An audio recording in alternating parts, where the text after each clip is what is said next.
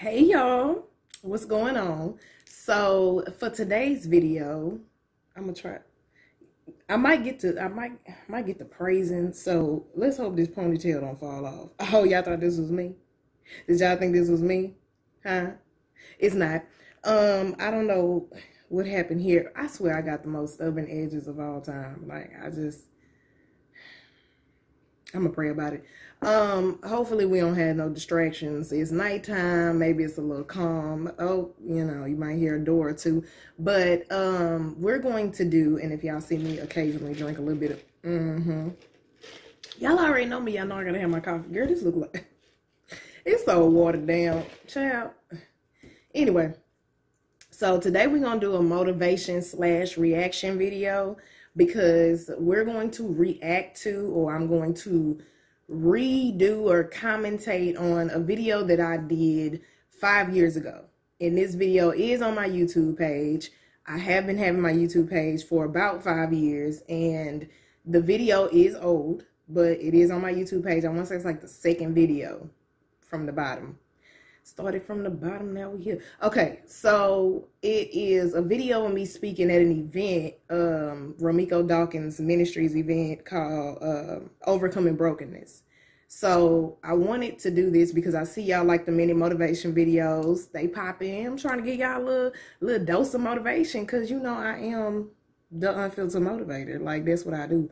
And so God was like, you should do this. Because I thought about it on my way home while I was thinking about content, and it came up on me, and I was like, dang, that makes sense.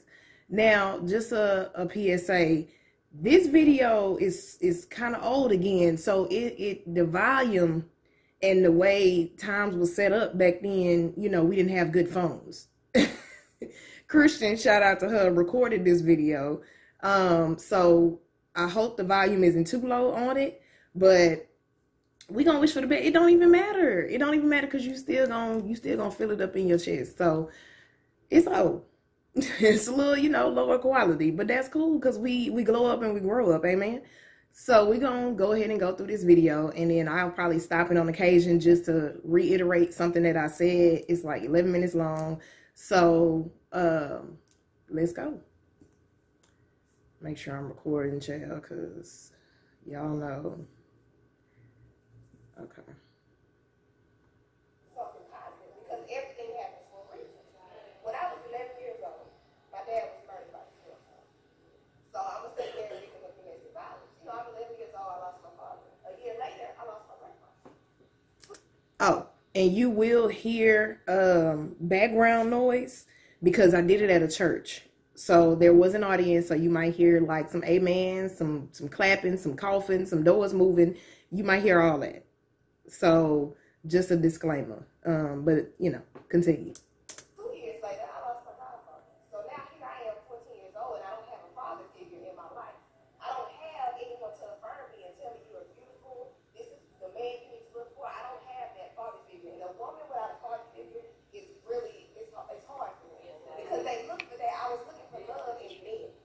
I was trying to fill an empty space that was in my heart from missing a father. And then when I should have been looking for the other father, my true father, God, my father, should have been who I should have been looking for to fill that hole, but I was looking for it in men. Pause. Okay, so that part, and a lot of this, my story is all over YouTube. You can Google it, you can read Troubled, purchase it, all that on my website. And I'll put the links down in the description. So what I said was, my dad was murdered when I was 11. My godfather right after that. Sorry, my grandpa right after that. My godfather right after that. So I didn't have a male role model. I didn't have my dad. So a lot of us as women who don't have their dad or their father in their life, whether he has passed away, whether he is just decided not to be in your life, whether he's incarcerated, any of those things. When you are a woman, or a girl, I should say, and you grow up without a father, it changes you. It affects you all the way up into adulthood. It never goes away. That feeling never goes away, because you'll hear you have daddy issues or you have mommy issues. Like, that's a thing, because you don't know what to look up to. You don't have an example of a good man in your life. you don't have that love that only a father can give. Like, my mama tried, but it's not the same. And so you hold on to that. And because my dad was murdered, he is no way for me to communicate with him, even if I wanted to. So I found myself, instead of turning to God, but again, I was 11, I was raised Catholic. But instead of turning to God and knowing who he is, I started as I got older, because all the men were passing away in my life. I started as I got older to look for the love that I should have had in a father in men. And that's not the right thing to do. That's not what I should have done. And I wish somebody would have told me that back then, but they didn't. But that's okay, because in order for me to get to where I am now, in order for me to be telling you this, I had to go through that. Everything that I went through is so I could get here. So that brokenness from not having a dad follows you, because even now it's hard. Like, Father's Day for me is way harder than March 14th, which is the day my daddy died. Father's Day, I'm no good. I'm no good. And I have siblings on my dad's side. And I also look at like my friends' dads, or like dads, like other people's dads, and I don't say adopt them as my own, but it's kind of like, oh, because when we friends, we're like, oh, hey mama, hey daddy, what's up? Because we kind of adopt them, like when we have a close friend that has a father. So I find myself kind of doing that subconsciously, because I didn't have that. And then sometimes, especially on Father's Day, when I see all these posts, because I stay away from social media now, but when I see all these posts, people posting their dads, and it's like, I don't have mine, and I want that, and I can't have that, especially because somebody decided that they wanted to kill him for no reason. And because domestic violence exists, and it is October, it's Domestic Violence Awareness Month and Breast Cancer Awareness Month. And I will be doing a video on domestic violence for the month of October. So somebody decided they wanted to take him away from me. And I had to live with that. And I still live with that. I just live with it in a different way. So let's continue the video, because I get to that part. And so I didn't have a father figure. Time goes by. I'm depressed. Since 2004, since I lost my father, was a rolling depression. When I was 13 years old, I started to be molested by someone that was close to my family. And it happened for nearly 2 years before I even actually opened my mouth and said something. Because when we have things and we have pain, we tend to hold it in there. Because we tend to think, okay, well, are they going to accept me? Or, what is somebody going to believe me when I say I'm being molested? So we have all these things going on in our minds that we hold it in, because to us it's easier to hold it in, to express it. But when really, you have to release it. Okay. So back then, and this is from February 25th, 2016, back then I had not yet released that the person that molested me was my stepfather. I have since then released that to the public. I have, y'all know, or if you don't know, I got video on that too. I did go through the whole court process 14 years later, which was, I want to say 2 or 3 years ago, to have him put away in jail, but I did not win the case because it was so long ago. So back then, and when I wrote Trouble, nobody knew who it was, because in the effort to protect my mama, in the effort to protect my sister, who I assumed didn't know, I held it in. Like, I didn't want to put him out there. Now, when the camera cut off at this event, I then told who it was, because I would tell who it is. It's just that it wasn't on the record. It wasn't recorded. It wasn't nowhere to be found. But then I wrote an article about it, releasing it. So that's who that is that I'm talking about. And well, I'm gonna let the video continue before I say that. And then also, like I said, we hold stuff in, and that's not good. And I used to do that a lot. I used to hold everything in. I used to write as a form of expression and getting stuff out. I did not go to therapy back then. I didn't start going to therapy until I went when I tried to commit suicide like 3 times, because that's the, if you have insurance, you get the 3 free sessions, and then I stopped going. Like, my mom didn't want to take me anymore. So I didn't really just start going to therapy until I was older, like grad school older. So I held all that stuff in. I harbored it. I was a very angry person. I would break stuff. Like I would be promiscuous. Like it was so much because I was holding in that pain instead of letting it go. So instead of breaking free, I held it in. And that's what, we can't do that. We have to let that pain go. You have to, first of all, I'm all for therapy. But in the event that you're not ready for therapy, find some type of outlet to let that pain go. Don't harbor that. Don't harbor that pain, because it's going to affect you. It's not going to affect nobody else. It's going to affect you in your life, because whoever wronged you or whoever the person is, they get to sleep at night. But with you holding that in, you're affecting yourself. You're harming yourself. So when you overcome and when you release that, you're doing it for yourself. You're not doing it for nobody else. You're doing it for yourself. And then you can move on to healing. But you can't move on to healing until you learn to let that go. Okay? Pain into purpose. And, you know, when I did say something, it's not that they didn't believe me. They didn't believe me. So it was kind of something I had to deal with on my own. When I was 16, I was raped by somebody I was talking to. I put myself in a bad position. And so, you know, things just kept happening and kept happening and kept happening. I've tried to kill myself a few times. I've gone through stages of depression. I had a really hard time with relationships. And at the time, my Christian faith wasn't as strong as it was because I come from a Catholic family. So, you know, Catholicism is a little bit different from Baptists and other, you know, religions. So I wasn't getting the word like I should have. You know, I had my grandma telling me things and teaching me the Bible, but I wasn't getting it. It was something I just didn't understand. And so as time went by, I graduated college. I still graduated in 3.5 years. I got my undergrad degree at San Francisco in accounting. And so I graduated. I come back to Houston. And there's just something that's bothering me. And I'm like, what is it? I'm not happy. Something's not right. You would think I'd be happy because I got a good job. I just graduated. And I was like, no, that's not it. And I've always been a writer. I've always written things down because I could never see things verbally. I've never been a talker. So I just kept, it just kept bugging. So I said, okay. And the crazy part is, I've never been a talker, yet that's all I do now. Like, that's all I do now. Like, I talk. Like, I'm a motivator. I'm a motivational speaker. So it's ironic that happened, and I didn't used to talk like at all. Like at all. Like at all.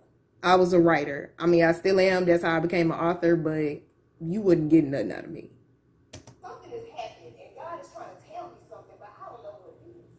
So one night, I'm laying down and I'm asleep, and I just jump up, and I look around, and I grab a pen and paper, and when I tell you I started writing my story out all night, I just kept writing. The birth of trouble. I had chapters, pages, it just kept going. It started with my father, and I told my whole life story. It took me 2 weeks to write that book. And it wasn't supposed to be a book. I was just writing. And so when I got done, I said, wait a minute. This is a whole story. This is a story that I can tell. This is a story that I can use to help somebody. Because I think it's so many people in the world and so many women that go through things, and they don't have anybody to talk to, and they don't have a way to share it. They don't know what to do. They don't know that somebody understands. So I had to use my testimony and share it to reach other women. And so that's what God was calling me to do, but I didn't know that. All I knew was pain and hurt and tears and things like that. Christian in this camera. I knew something. It was something I was supposed to be doing, but I didn't know what it was. So he My said, phone friend. this is what you're going to write your story, and you're going to go around and you're going to tell your story, and you're going to change somebody's life. You're going to help young women out here, especially teenagers, who are making the same mistakes that you made. You can prevent them from making those mistakes by saying, look, I've been there. I've done that. That's not the way to go. See God, and he will show you the way. And so that was, you know, where I find myself now. And I always call it the battle of the passions, because accounting is my passion, but that's just not where my heart is. So, and mind you, I was 24 when I did this event. I'm 29 now. So I started speaking early. I started speaking around 20. Let's see, Trouble came out when I was 21. After that, everything skyrocketed.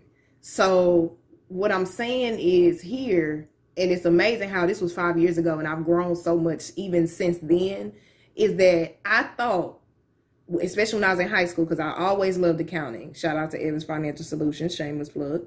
And I thought when I grow up, I'm going to become a CPA, I'm going to take the CPA exam, and I'm going to own my own firm.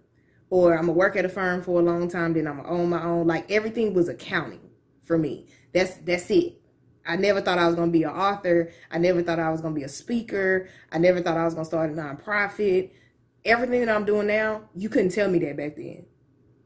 And it's literally like, God was like, nah, like, you can do accounting, but that ain't what I called you to do. Like, that's your passion. It's just not your purpose.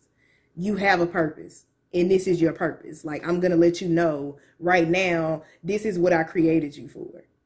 And again, I didn't know that back then. So it was a shock to me, and I didn't know what to do. Like, I literally just jumped in.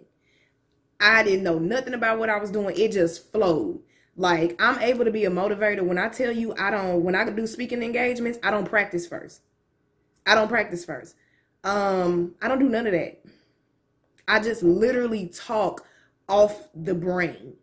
Like, it's literally effortless for me. Even I could be in the middle of talking to somebody about something completely different, and it don't take but one sentence or for them to say something, and then I'm automatically in motivation mode. It just clicks like that.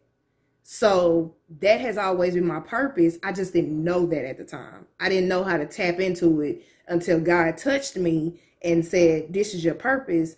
And then it just started flowing. It started flowing. And that's how it happened. And I always say, truth is my heart because it's my story. And I can use that story to share with, everybody and women and things like that. And so turn your pain into purpose. And another thing is overcoming, rebuilding, things like that. The first step to doing that is forgiveness. And I didn't know that. And so you hold on to this anger of people, and that's not it. You have to forgive. That's the first step is forgiveness. And people always ask me, the person never listens to me. I still see them every day. I still talk to them every day. And people always say, how do you how can you just live and talk to this man like as if nothing ever happened? I said, because of forgiveness. I said, because God is good. And I'm not going to allow this man to take my joy. Amen. I'm going to forgive him because it's all right. It's okay. I forgive you. And God tested me. Before I get into that testimony on my test of forgiveness, I always preach that. Forgiveness, y'all gotta forgive, bro. Like, I'm being real with y'all, because y'all know I'm always real. You gotta forgive. Period. I don't care who it is. I don't care what they did. Like I said, I've been raped 3 times. And the most recent time was literally like last year. And the person who did it is like, I forgive you. Like, I'm not harboring that pain. Like, is it a messed up situation? Do I still have to deal with it? Yes. But I'm not harboring that pain. Like, I've grown so much, and I realized I grew after it happened, and it literally affects me, but it didn't affect me to the point where I became depressed and I was unable to do the things that God called me to do.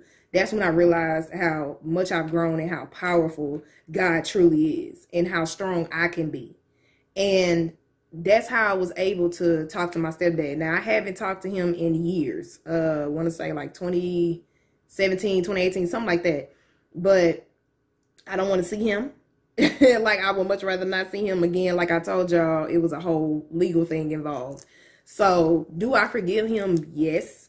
But that doesn't mean at the time, and a lot of people always ask, like, well, how were you able to talk to him? How were you able to be around him? And it's literally like forgiveness. And then back then, you got to think, my mom didn't leave him. So I was forced to grow up in a house with him, regardless of what he did. Everybody knew what he did. Like, my family knew what he did. But it was a matter of they didn't really believe it. So I had to grow up in that house. I didn't have a choice because I didn't have anywhere else to go. My grandmother was too old to take care of me every day like that. I spent most of my days over there, but at this time I'm a teenager now. And I didn't want to go to CPS. Like, I wanted to be with my mama. So I had to bite the bullet. Like, I had to bite the bullet and just do it. And I had to learn to forgive. Now, that's how I ended up acting out sexually, but I still had to forgive. And I learned as I got older what forgiveness truly was. I think back then I didn't acknowledge what happened. So I kind of just tried to keep going with normal life in order to avoid it. But as I got older, I was like, you know what, bro? I forgive you. Like, I'm not finna hold on to that. Like, you're not finna ruin my life like that. It's not happening. So y'all have to learn to forgive people. Again, you're not doing it for them. You're doing it for yourself. Like, you doing it for yourself.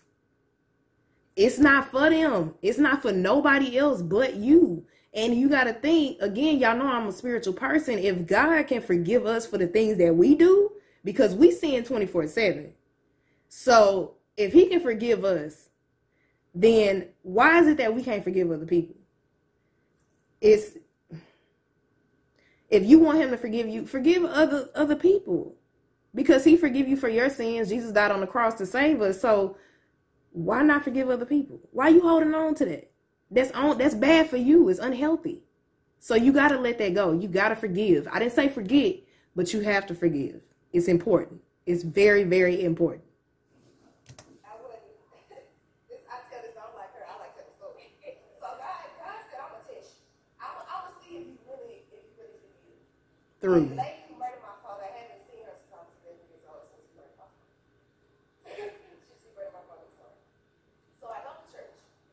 I was late. I'm never late because I go to Living Room with you. You not there until 30 minutes early.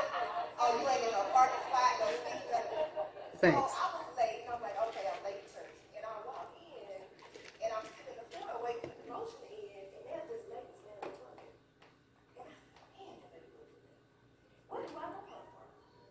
And so she turned around, and it was the lady that murdered my father standing in front of me 10 years later. And I looked at her, and she looked at me like she saw a ghost. Because I look just like my father. Split And image. I stood there, and I was like, oh my God, what do I do? Because for the longest, I always think, if I ever see her, I'm going to kick her butt, I'm going to kill her, I'm going to, go off on her. Holding on to that pain. And I just stood there, and I was stuck. I texted Mom, I said, Mom, was Sheila is standing in front of me. She said, leave the church right now, woman. Don't do nothing crazy, just get out of here. I said, no, I'm not going to do that. I said, I'm just going to stand here. I said, because I'm not going to allow this lady to stop me from getting my work. And we sat on the same pew. That is a test of faith. I had to share that. And I told my big sister, she said, I couldn't have done that. I told my little sister, I couldn't have done that.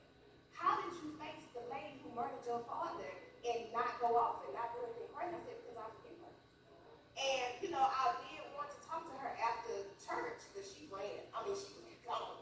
I haven't seen her since. She just was running from me. She thought I was going to get her. And so I just wanted to know why. because God tested me. He said, I'm going to see how you react if I put your biggest enemy in front of your face. Because that is the lady who stole my life from me. She took my father and it changed my whole life. Right? So he said, I'm going to give you your biggest enemy and I'm going to see how you take it. And that was my test. So forgiveness is the first step when you overcome the brokenness. And when you're trying to rebuild, you have to forgive those who do things to you. Because not forgiving them doesn't affect them, it fixes you. And you cannot let people ruin your life or change your life and have you angry at the world because of something that they did. You have to pray for them. God, I pray for my enemies, for they I know what they do. You have to forgive them. So that's the first step. And so with turning your pain into a purpose, I try to always say, stop the violence, release the silence, especially as a sexual abuse survivor and a domestic violence survivor.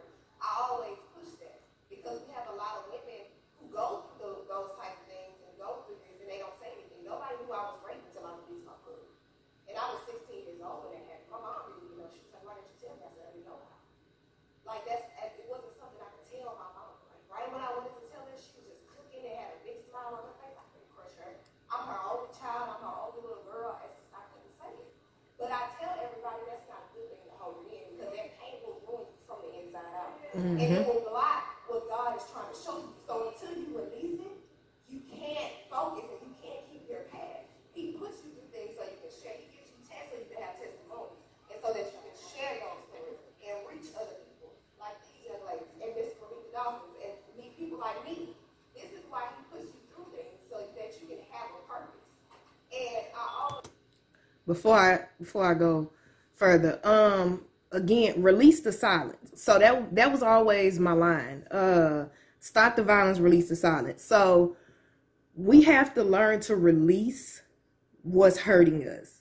And because if you don't release it, if you don't get it out, it's going to hurt you, literally, like I said, from the inside out. So no, and even if you release, it doesn't have to be publicly. Like, you don't have to do what I'm doing and tell your story around the world and to other people, like be a speaker. You can. It's a lot of women that do that. It's a lot of men who do that. But you don't have to do it that way. Just find your way to release the silence. Like, that's why, we want to lower the statistics on domestic violence. Like, people don't go to jail. Like, I'm going to get into that on another video. But you got to release that. You got to release that story because, again, God puts us through tests so that we can have a testimony.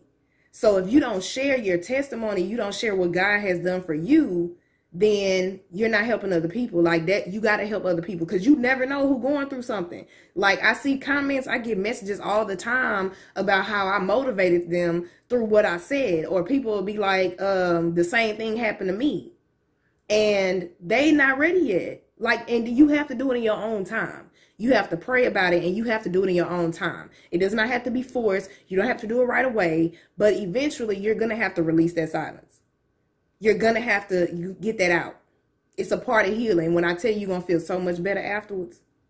Even if you got to just talk to one person, if you go to therapy, if you talk to me, if you talk to somebody that you really can confide in, it's going to help. When I tell y'all, when you release that and that burden come up off you, whew, like, it feels amazing to release that.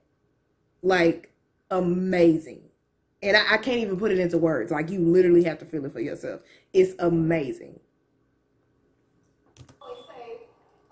There's a reason why we have eyes in the front and not the back. Because God wants us to look at our future journey and not the past. Amen. Because you can't let your past into your future. The things that you have gone through are happening. They happen so you can create a better future. Not let your past abuse you and bring you down. You have to overcome these things. Girl, if that wasn't a word, and again, stuff, I like, literally stuff just comes to me as I'm talking. And in case you didn't hear it, what I said was, there is a reason why God puts our eyes in front of us and not behind us. Because he wants us to see the future ahead and not pay attention to the past that's behind us. Because your past is what's going to determine your future. I always say, don't look in the rearview mirror because you're going to wreck. If you driving and you looking behind you the whole time, you looking in the rearview mirror to go see what's going on behind you, that means you can't see what's in front of you. What happens if you don't see what's in front of you? You get into an accident. Something happens. Something bad happens because you are not paying attention to what's in front of you. So, see, it just be flowing. So stop focusing on the past. The past is gone. Yesterday is over. Yesterday is over. You focus on the future. Yesterday is over. Tomorrow hasn't come yet. We on today. And really, you're supposed to focus on your present, but you also have to plan for your future. Your future is what's important. Your future is everything. And you have to focus on that. You have to think positively on your future. Because if you're so focused on what happened in the past, you can't move forward. You cannot move forward if you are focused on what happened yesterday, a year ago, 2 years ago, 10 years ago. The future is what's important. That's already done. You can't erase that. You can't take it away. So use it as a lesson. Use it as an experience. Use it as a testimony. You can't take it away. So turn your pain into purpose. Make something positive out of it. Good. Child, this video gonna have to be long because listen.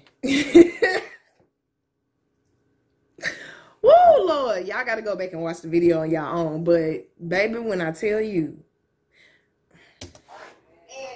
you have to release the silence. It doesn't always have to be telling somebody. You can write a story, you can write a poem, you can run, you can sing in the choir. There's always a way to release the silence without actually having to talk.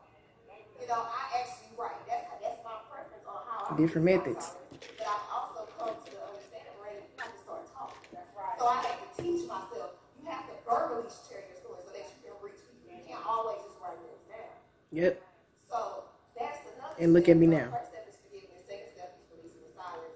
And the third step is when you actually turn your pain into purpose. It's when you actually find something. God will tell you what He wants you to do. Because I've learned that every person in this world has a purpose. Yep. And we don't always know what it is. We just sit there and we go like, God, what am I supposed to be doing? What am I supposed to be doing? And He will show you. He will put you in a position that He wants you to be. So forgiveness and release the silence. I say losing and turn your pain into purpose. Those are the steps it takes to rebuild tragedy. Rebuild the tragedy and overcoming brokenness is to share. Because I promise you, when you release it and share it, it's going to make you feel. I'm sorry. After I wrote that book out, I feel like such a big weight had been lifted off my shoulders because I let it out. And I've gotten so many women that are like, oh my God, I've been in the same situation. And I told you. And, you know, your story is going to change lives if you're going to reach so many people. So my only goal, or my main goal, and I feel like that's my God-given purpose, is to use my story to change the lives of others. That's how the church movement was built. This was February 2016. The church movement was not created until October of that year. This is the same year that I lost Mill, which is my grandmother, Victorian Publishing. But that's the same year I lost her. I had not lost her yet. She died in July. I knew I wanted to start the church movement then. It was technically already started. It just was not a nonprofit because when I originally started, my main audience was women. It was always about helping women. And then when I started the church movement, even then it was about helping women. And then eventually I was like, but boys need love too. Men need love too. And it's crazy because now I have boy mentees. Like I have male mentees. I'm closer to teen boys than I am to teen girls. And y'all would be amazed at how much they need that. Even being raised by a single mother, like yes, they need male role models in their life, but they also need a woman that they can talk to. And y'all know me, I'm half tomboy anyway. So it's like, I'm going to talk to you like I'm the homie. Like, I'm just that cool. Like, Miss Miranda is cool. But I started to, evolve, and I started to change my way of thinking and realize that my story is for everybody. Like, it's for everybody. It don't matter what age. It don't matter what gender. It don't matter what sexuality. It don't matter what race. My story is for everybody. And I expanded that and I grew on it. And I learned to start talking to all different types of people. Like, it wasn't just about women. Mainly, yes, but it wasn't just about women. It wasn't just about sex abuse survivors. It was about everybody. Like, a lot of people think that I want to be an accountant or I want to be an author or I want to be a publisher. Like, that's how I want to be known. That's how I want to become famous or rich or however you want to put it. But my real purpose and what I really want to do is be a nationwide speaker. That's where my heart is to speak all over the world. That's what I want for myself because that's my true purpose. Yes, the church movement will still go on. Evans Financial Solutions will still go on. Victorian Publishing will still go on. Other people going to run that eventually. I'm not going to always be the one putting in all the work. My job and my purpose is to go around the world and speak to people. That's why I'm a motivator. That's why I stand on that title because that's what I want to do. That's what God called me to do. That is when I'm my most happiest, even when I'm going through a hard time. Most times when I'm motivating y'all, I am going through a hard time. So it's because in that hard time, it's like, do what God called you to do. Do what makes you happy. And that's what it is. It's motivating. It's telling people, hey, get up. You can do this. Overcome this. Persevere against this. Tell your testimony. Release the silence. Forgive. That's what my heart is. That's what gets me going. And everybody has a purpose. And I'm going to get on that part because the video almost over. We had 35 minutes and I don't care. Like, hopefully you made it to the end of this. Like, this is a must-watch video because it's an updated version of something that I said a long time ago and stuff that I say all the time.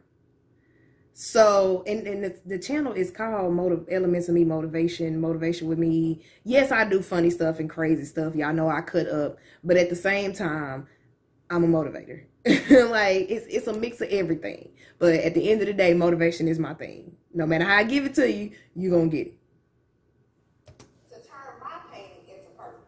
To look forward to my future and not in my past and not let my past hinder my future. And so that's why my favorite scriptures, in this world, you will have tribulation, but be of good cheer, for I have overcome the world. John 16:33. But it's up to you to not let that trouble triumph. It's up to you to overcome these obstacles and still continue to greatness. And so that's my story. I'm actually one of people like to ask a question, so I'm excited. I was so happy.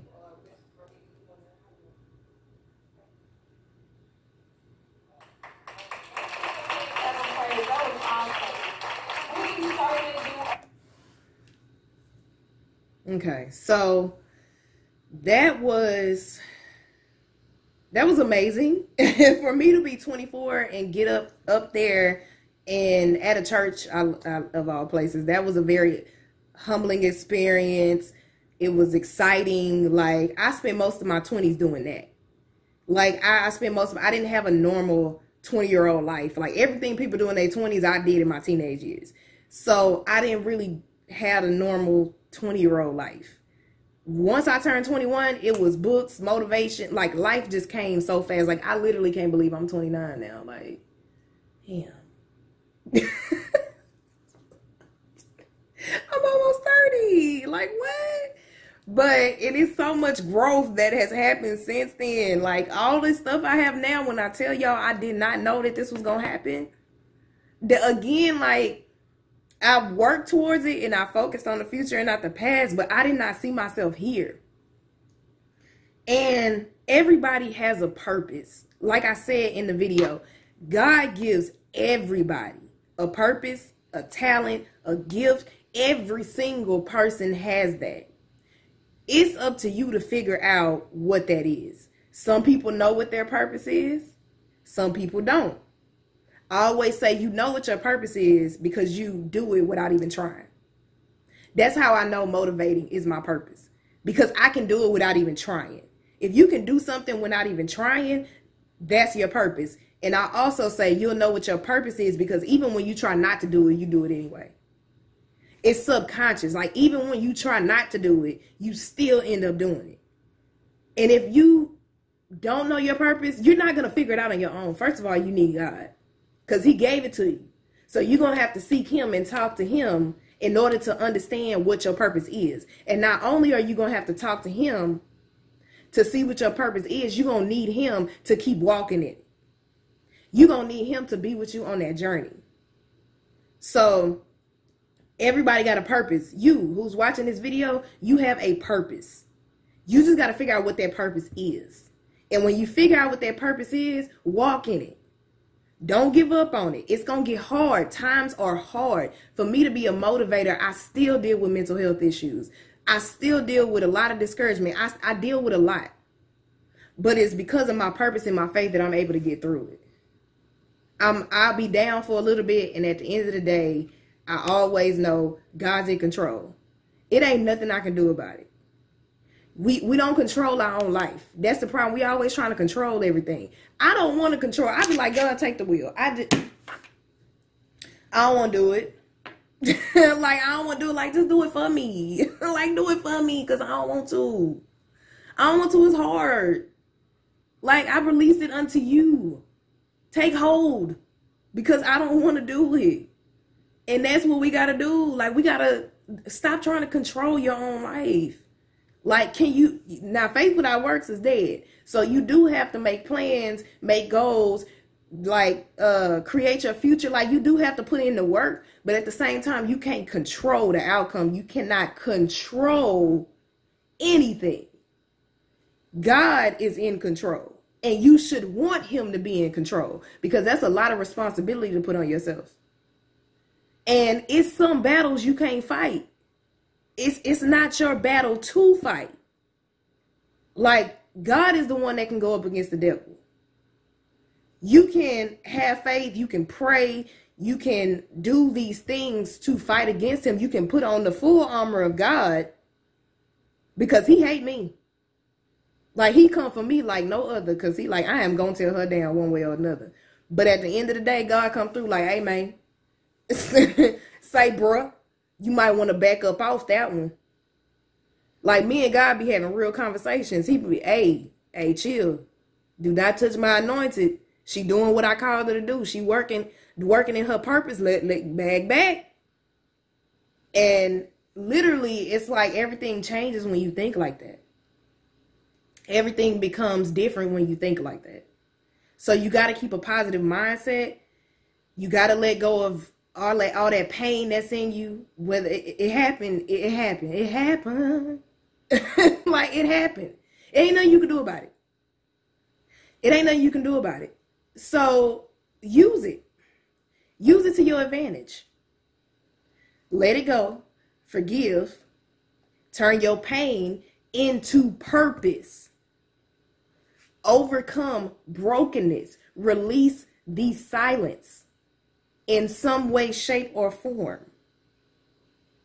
Do that, and I promise everything else will fall in line. You will have a prosperous life if you do that, and everything else will fall in line. And I'm telling you this because I know.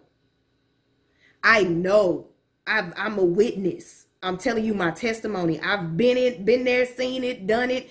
I know these things. So I'm telling you what I already know, what I already figured out. And I'm still figuring out as I go.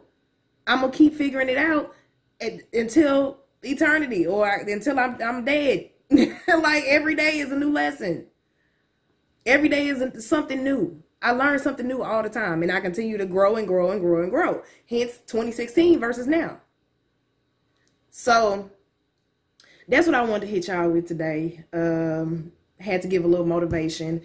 We're 42 minutes in, so hopefully you watch this to the end. And if you didn't, hey, that's on you. Definitely forgot to tell y'all to like, comment, and subscribe. So make sure y'all do that. Make sure y'all do that. Y'all definitely want to hit that button, because we get real around here. It's Vlogtober. Like, we coming with it. Like, we coming with it, because I started this YouTube channel 5 years ago, and back then it wasn't consistent. And finally I was like, you know what? Let me make this a consistent thing. Like, yes, I want to be monetized, but it's really not about the money. It's more so about saying it, because the person that needs to hear these videos or see these videos, God gonna make it happen. He gonna make it happen. So I don't worry about nothing else. Like, I put it out, I said it. Whoever see it, I pray that it helps you.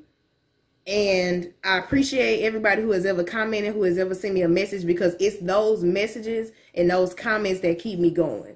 I'm not just saying thank you, I appreciate it. I'm not just saying that just to be saying that. I'm serious. Because those are the things that it's like, oh my God, like, it's really working. Like, my purpose is happening. God is making it happen. So that's all I got for y'all.